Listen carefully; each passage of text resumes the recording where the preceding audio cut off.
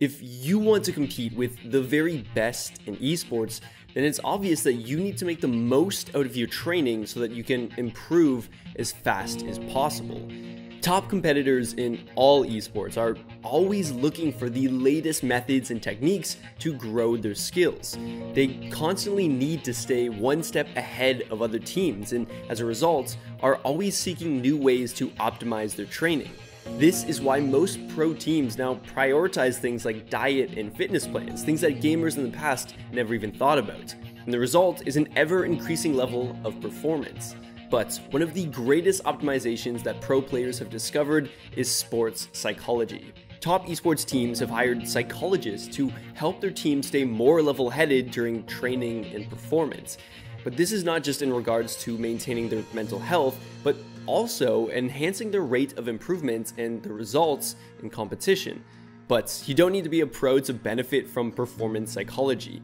With one simple tactic, you might be able to boost your performance results by as much as 14% in just 5 days. Now, before we dive into this, let's consider how important reaction time is, especially when it comes to your performance. Now, every team fight, gunfight, or 1v1 battle of any kind will come down to speed. How quickly and accurately can your mind respond versus the enemy's mind?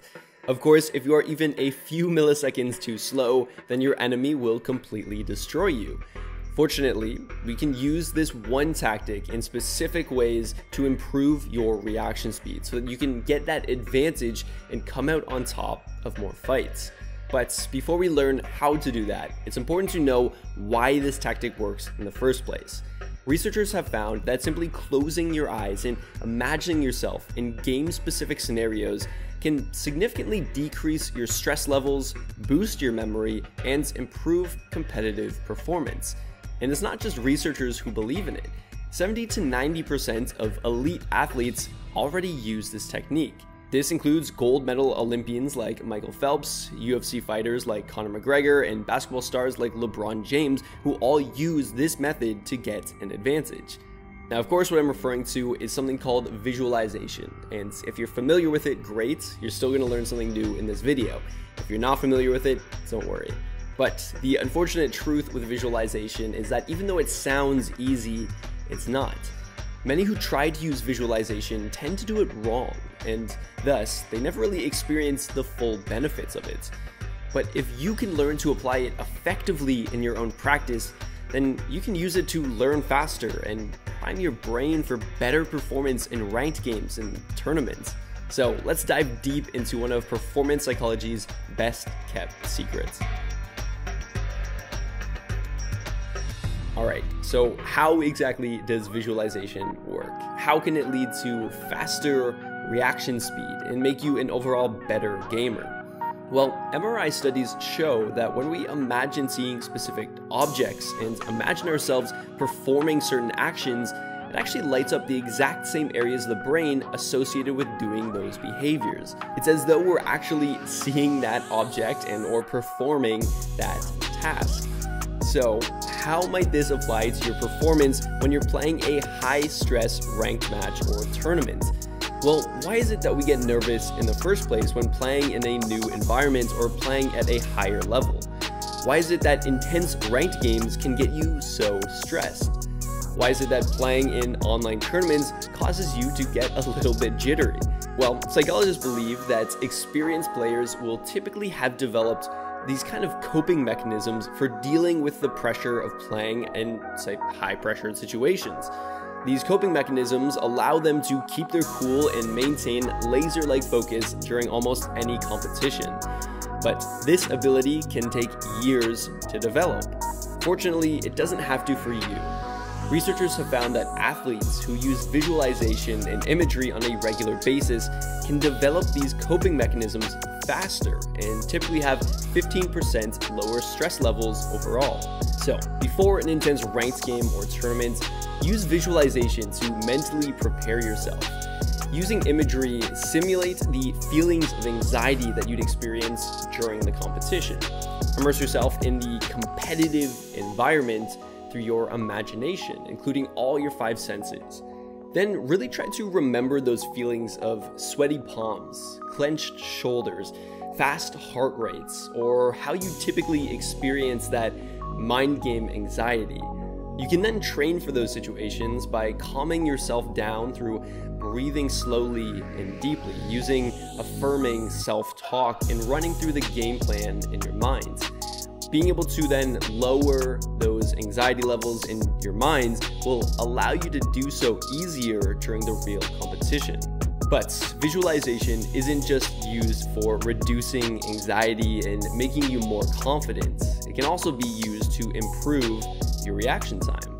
Now, consider pros who seem to have this sort of inhuman reaction. They're able to dodge attacks with lightning reflexes, able to click heads before the enemy even sees them, and seem to outplay almost anyone. It's obvious that those moments of insane reaction time can make all the difference between winning a major competition or falling short when it matters most. And research on visualization and imagery shows us that after just 2 weeks of practicing it for just 15 minutes a day, athletes showed improvements in reaction time more than 7 times those who didn't use it.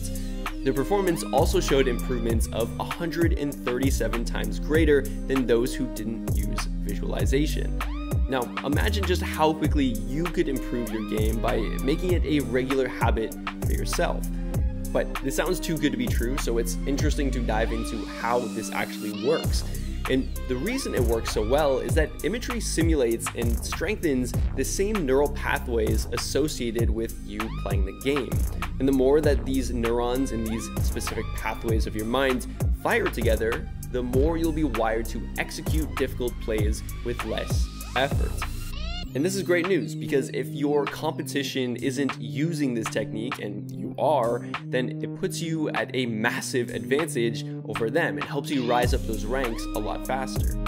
But before we dive into how to visualize most effectively, there's one last question that we need to answer if you want to get the full benefits out of this technique. And that question is, when should you use it? Now, this question is much more important than you might think. For example, most visualization research focuses on using it before a performance in order to reduce that pre-game anxiety or boost your confidence. Thus, it makes sense that we should be using it before our games, right? Well, research on meditation might give insight as to why we should use it afterwards. In a study on motor skill learning, they found that participants improved their reaction speed over 20% better when they had meditated after their training. Now, the reason that this seemed to be so effective is that after we practice something, there's a period of time when our brain attempts to solidify that learning in our mind. It's kind of like giving wet cement the time to dry. And other research on memory shows that our mind consolidates new skills and memory by replaying that same memory over and over again. So, in order to speed up your learning and reaction speeds, what if you combined this research on meditation with a visualization practice? The result is likely far better reaction speed and skill development. So, when should you be visualizing? Before or after your games and training? Well, it really depends on your goal. If you're engaging in high-intensity competitions and want to prime your brain for optimal performance, then visualization before is still a great idea. But in all cases where you want to learn and improve your skills, consider doing it afterwards as well. The benefits are worth that extra time. But like I said earlier, most people don't visualize properly. And the unfortunate truth is that if you don't do it right, you'll miss out on all of these amazing benefits that we talked about. So here's a quick crash course on how to visualize effectively. First, sit somewhere comfortable in a quiet room, preferably your bedroom so that you can be completely alone. Secondly, close your eyes and imagine a gaming scenario using all 5 of your senses. Use your imagination to picture the screen in front of you, the color of the lights in the room, and the other fine details that you see on, say, the lobby menu before launching a competitive match. Next, imagine the things that you would physically feel while you're playing that game, such as the feeling of the mouse in your right hand, the feeling of the keys under your left, and feel how your headphones lightly hug against your ears as well. After that, focus on imagining the things that you'd hear just before starting the round. Would you hear your coach or teammates going over tactics just before the round starts? What do their voices sound like, and what kind of things would they say? It's unlikely that you'd associate a specific smell or taste to your gaming experience, but if you do, then be sure to imagine that as well. For example, you might specifically chew gum before you play a competitive match. If that's true, then as you're imagining this, you'd probably want to imagine that as well. Now, the key is to use imagery to simulate real-life performance experiences using your imagination as accurately as possible. fMRI studies show that when we do this, the motor cortex in our brains fire almost exactly as if we're performing in real life. And this suggests that we can practice and improve our motor skills for competition by simply just imagining them in realistic detail. It isn't enough to do this just once though. By visualizing for just a few minutes per day, you will further strengthen the neural pathways that your brain uses for your esports. This is why visualization training leads to difficult skills becoming automatic and accurate even when under pressure. The best esports athletes are usually the ones who are the best at preparation. It's very rare for high performers to be able to just jump into games and dominate on the big stage without having to put in those insane hours of preparation in the months leading up to the event. Anyone who's fought their way to the top will tell you how much of a struggle it was to get there, and that they needed so much more than their natural talent to carry them up. If you're aspiring to be just like these guys and you think you have what it takes to make it to that pro scene, then you owe it to yourself to invest just a few minutes per day into this basic habit. As soon as this video ends, I want you to close your eyes and dive into the next big match using your imagination.